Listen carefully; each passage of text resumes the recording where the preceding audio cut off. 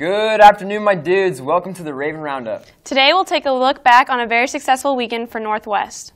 The football team took on the Shawnee Mission South Raiders for the second week in a row. In true Northwest fashion, the Ravens came out strong and held their own throughout the entire game, beating the Raiders 34-8. The volleyball team did the unthinkable and won back-to-back state championships, which is the first time any sports team has gone back-to-back in Northwest history. Throughout the tournament, the girls only dropped one set.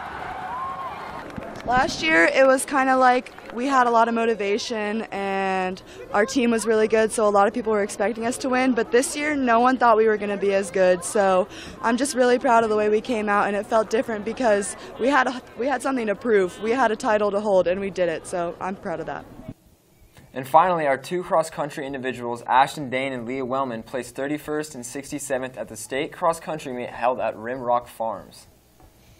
Thanks for joining us on today's Raven Roundup. We'll see you tomorrow.